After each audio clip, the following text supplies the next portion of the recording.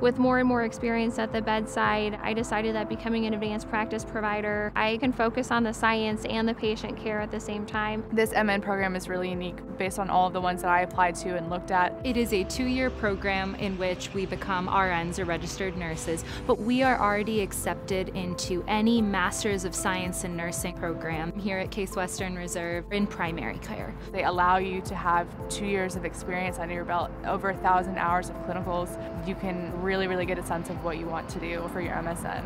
What differentiates Case Western Reserve from other schools is that Case Western will guarantee you to have clinical preceptors. There's a variety of different concentrations, so there's family nurse practitioner, which I'm doing, there's acute care nurse practitioner, there's also pediatric nurse practitioner, and then there's CRNA, which is like nurse anesthesia. And all of these different degrees kind of come together, whether it's for pathophysiology or pharmacology, taking these classes together. My primary focus is on an acute critically ill patient. People who are experiencing the hardest time in their life and to be there to help them through that.